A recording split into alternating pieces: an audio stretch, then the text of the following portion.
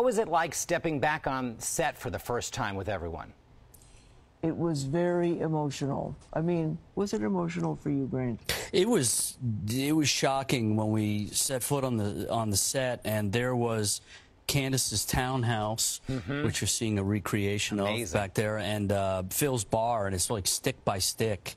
Like they lifted it out of our soundstage in Los Angeles and dropped it in New York, and you know, we spent all those years, you know, in those places, and it was like stepping back in time. It was very emotional. What's going to be the same about the show?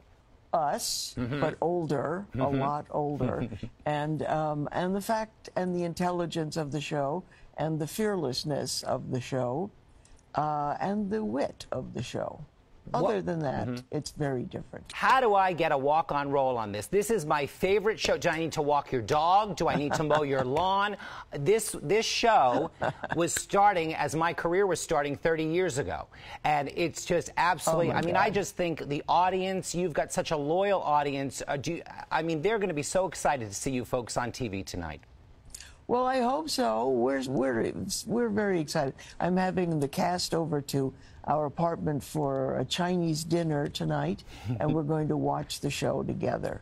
Now, you haven't responded to my question. How do I get a cameo? Who do I need to speak to? Who do I need to bribe? There's probably some kind of an auction you could attend or something like that. This is good. We're going to start a social media thing, you know, and get this thing running.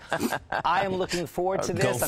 I'm setting my clock to 9:30 tonight to watch it here on the East Coast. Thank you so much. This has made my week.